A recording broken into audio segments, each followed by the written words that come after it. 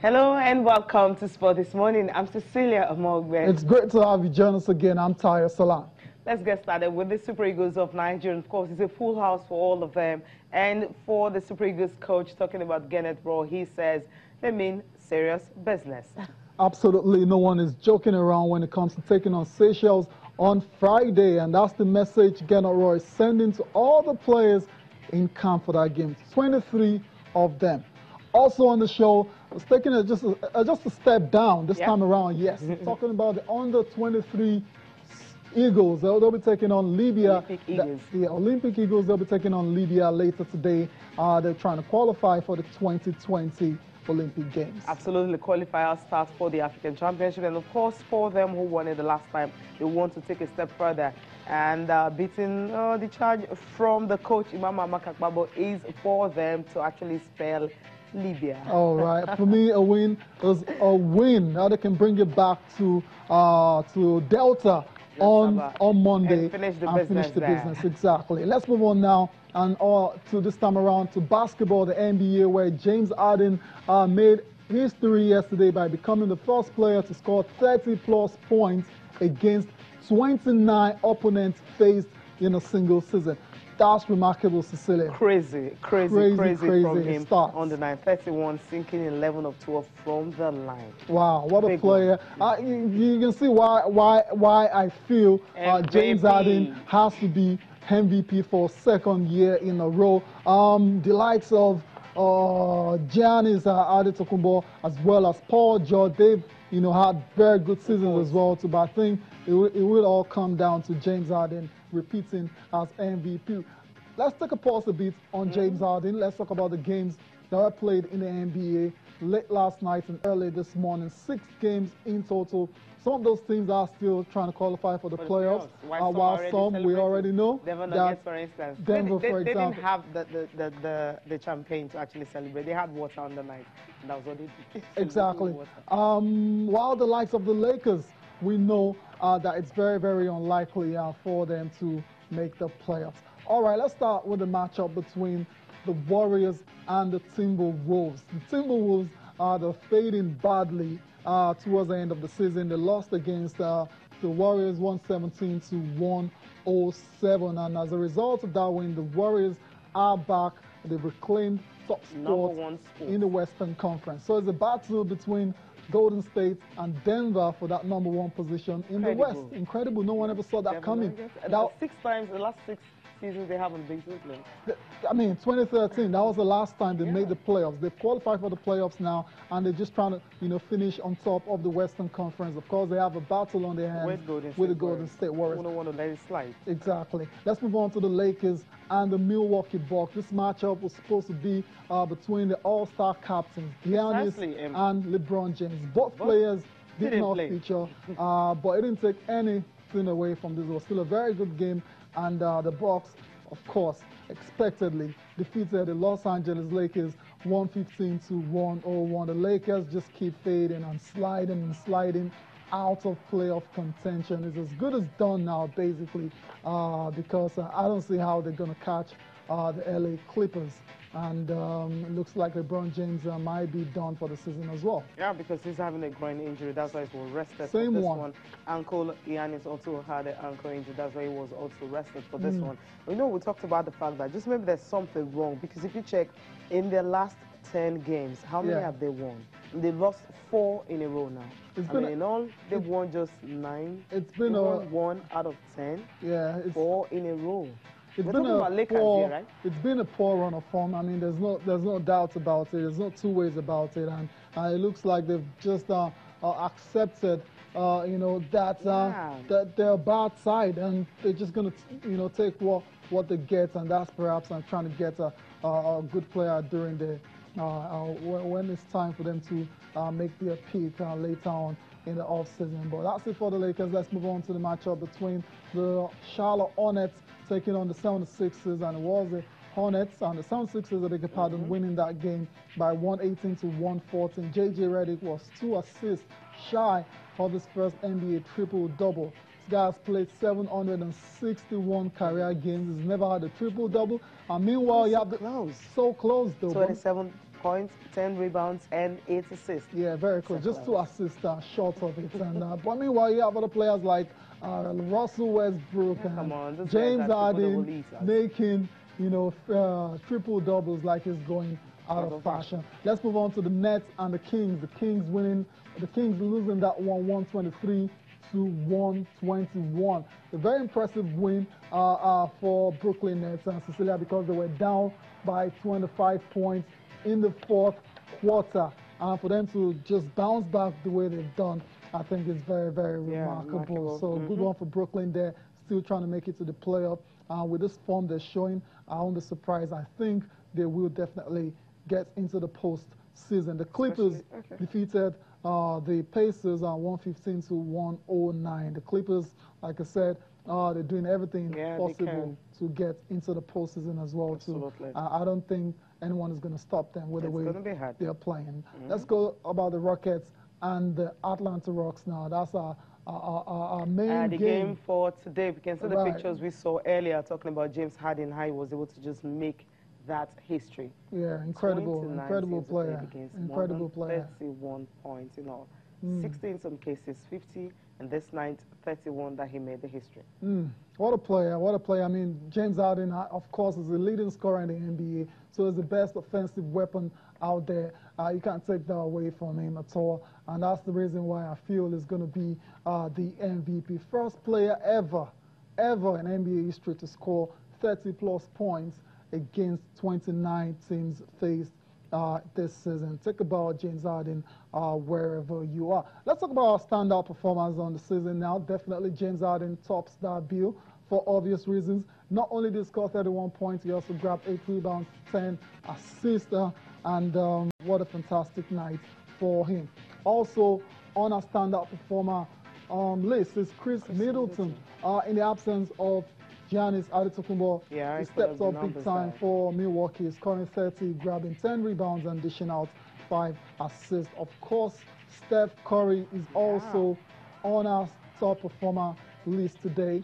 He had a very, very good game against the Minnesota Timberwolves, scoring 36 points in that game. Also grabbed 3 rebounds and dished out 5 assists. Fantastic one for Steph Curry, starting to gain momentum going into the playoff. And last but not the least is D'Angelo Russell. Just wait for it. I mean, how do you score 27 of that particular 44 points he had in the 4th quarter of the game? What a player. They were down. They were down 25 points. And 0.8 seconds left. It's Jefferson incredible. had this winning layup, and that was just it. Incredible. I have a lot of time for D'Angelo Russell. It hasn't worked out for him in the last couple of seasons, but he's starting to find his feet, and there's a reason why he's an all-star, and there's a reason why he's managed to get his career high finally for the Brooklyn Nets. So that's it for the NBA for now. Let's just move on with the show, and let's go and talk about boxing. Deontay Wilder and Dominic Brazil will face off in a world heavyweight bout. That's the WBC. Really eager to see that fight. Yes, I'm going to watch it because I'm a boxing fan, not just a casual. But I understand what you're saying, and a lot of fans are disappointed because we thought it was going to be Wilder taking on Tyson Fury, the rematch, after what happened in LA last December. But that's not going to happen, at least for now. But there's a fight to be fought between Wilder and Brazil. There's a bit of bad blood between those two guys. They've had issues in the past, and they finally get the chance to settle that score. That's going to be in Brooklyn on May 18th. They had a first presser yesterday, and of course you can see the tension between both fighters, Cecilia. Yeah, absolutely. Big tension there because Brazil actually called Deontay Wilder a chump, and he says he talks so much to come to the ring and do more of the talking. He also accused him of not being a traditional boxer because he feels Deontay Wilder is a circus, he just run around and talk and everything, he's brash and all that. But then that's what he's doing right there, just telling him. And if you see Dominic, he's just all calm, looking at him. Remember how Anthony Joshua actually knocked down this guy, and that's the only fight he's lost. So, I mean, the age, 33, same age.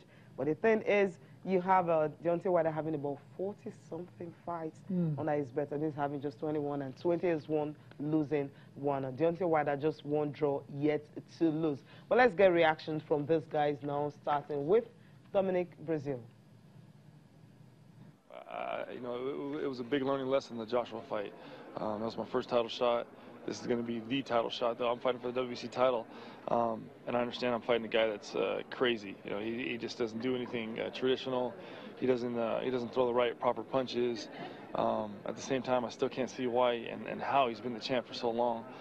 But you know, when you get an individual, this is the first time he's had to stare across the ring from a guy just as tall as him, heavier than him, more athletic than him, strong, and with the same amateur pedigree, man. He was a 2008 Olympian. I'm a 2012 U.S. Olympian. It's going to be a boxing match. It's going to be a lot more traditional boxing from my side of things. You know, hopefully he doesn't bring that circus act May 18th, but at the same time, I'm going to give the fans what they want to see.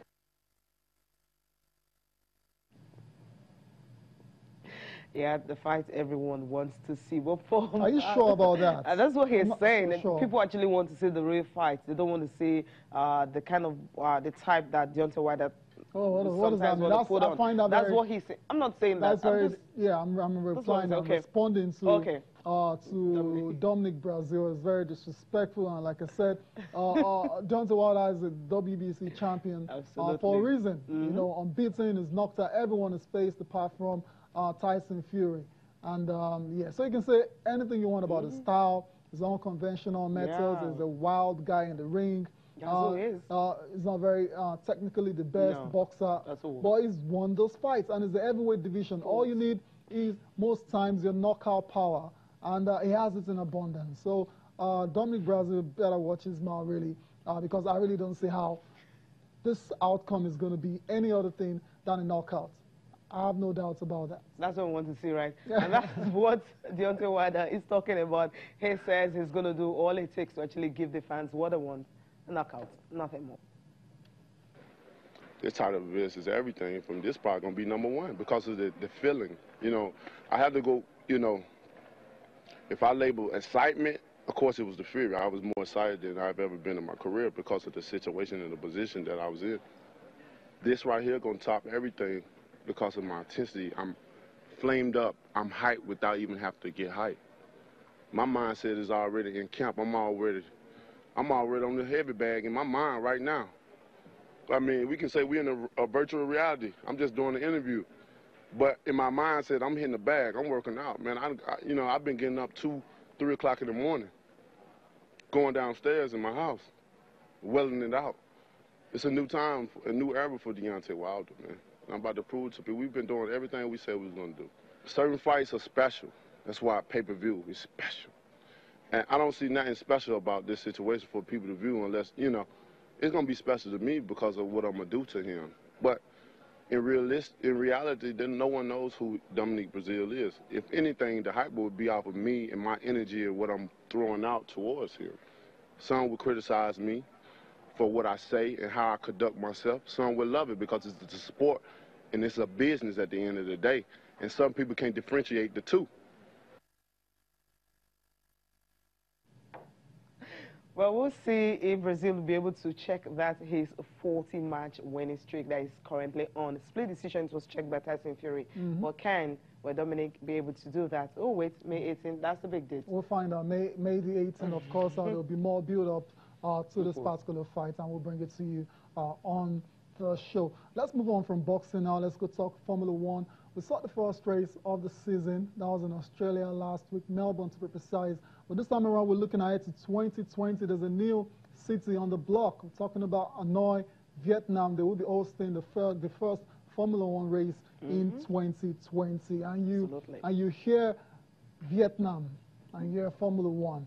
And initially, your reaction is, okay, what's going on there? Right? Like, what's going on? Yeah. But it is what it is. Vietnam is going to host the first Formula One race in 2020, and they've already kicked off preparations for that particular historic event. Yeah, absolutely. The first taste, they're going to get that one. It's going to be around April next year, and of course, that's what they're thinking. I mean, South Asia, Vietnam, it's one of those big countries that are really coming up when it comes to the economy and all that. And what they're actually trying to do right now is to sign a 10-year multi-million-dollar deal with F1. That's what they signed last year. So, and this is going to cost them about $60 million a year to actually host this. It's a lot of money. It's a lot of big investments to host the Formula One race. You're not only just hosting the drivers, you're going to host all the fans are going to turn up. You're going to do practice and qualifying. So it's a lot of money involved in this. But obviously, Vietnam and Hanoi, they're very ready to do this particular event. 5.556 kilometer circuit will be constructed near the National Stadium using a combination of existing infrastructure and roads to be built in a new residential area on the edge of the city. So everything is all mapped up, and that's what it's looking like. Everything is all mapped out already. We're just waiting for April 2020 for the first F1 race ever in Vietnam. And hopefully what happened in India in 2011 and also South Korea in 2010 will not happen, because both countries were actually asked from Formula One because they couldn't just keep up with it financially. And of course, this is the graphics design of what we're going to be expecting in 2020 in April. Let's get reaction from the F1 chief. It's also fantastic for the development of motorsport in Vietnam and in the region. I really hope that soon it will be also facilities to host karting racing, to host drifting racing. I was very happy because it's a beautiful part of Asia with culture, tradition, and to choose to host a Formula One race is a milestone for motorsport, for Asia and for all the world. He's excited, he's happy about it. Of course, you saw most of when we saw that graphics design of what the circuit is going to look like, we saw Daniel Ricciardo was actually the first. I'm like, okay, is he going to be the one that will win the first one? I'm just thinking aloud anyway. We'll see. We're still a long way. Daniel Ricciardo still has a lot of races to do. From the grid to the bush, what happened last time. Exactly. So let's not look too far ahead of ourselves. Let's try into the graphics. All right, then let's move on now with the show. Let's talk about the Special Olympics World Summer Games in Abu Dhabi. Team Nigeria. More medals, really more medals, just expectedly, like we said yesterday. And Cecilia, the big one for me has to be football. Yeah, 7-a-side. They got that one. They got the gold medal in that, so which was a remarkable one for them, because we talked about the fact that, look, whatever happened in that football, it's going to be a gold or silver for them, because already they're there in the final, and of course they got the bigger one, which is the gold medal. Fantastic! Congratulations to Team Nigeria in the football events of that competition. Also, we're going to get to, so that's the team right there. Yeah, pictures coming through from the World Summer Games in Abu Dhabi, and Team Nigeria winning gold in that one. And also with the gold medal here, then the basketball also there in the final. I mean, what they did yesterday, also the final is going to be today, and hope maybe more medals is going to come for that one. But before we take a look at the basketball, let's listen to the chairman of board of Special Olympics, Victor Osimodu, talking about the event and what they've been able to do since they arrived in Abu Dhabi. The motivation is very simple. You know, we're giving life to our people that have challenges. And these are people that ordinarily you would think, you know, the world is for them. But you begin to see that there is a lot of ability in their disability. And you can see that for every one person that you give hope and encouragement to, we're talking about family members, cousins, and everything. So it's a multiplier effect. And you are bringing, you know, hope, happiness to a whole lot of people, the artists themselves, their families. And at the end of the day, how do you show what you even have inside you? When you say you have love. This is how you can show and demonstrate it, by bringing that love out and sharing it with the challenges. And they're very capable. It's incredible when you find them on the field of sports. You will not believe that it's the same set of people that you meet in my challenge. So that's great. find it brings joy, you know, because it brings the best out of the athletes, it brings the best out of the family, and that's what life is about. How do we bring the best out of people, and how do we add, you know, back to even as a country, as an individual? It's all about it. Look at the whole country is enjoyable. You go every year, all hotels, everybody is enjoyable. They dedicate about 3 channels or 4 channels, you know. So it's great. It's beautiful, and it's very infectious. And for us too, it's just something that we've enjoyed over the years. You know? And the bigger the games they are, the organizational groups in Nigeria, the more joy that we have. We're lucky to have great directors who have given all, you know, they have, especially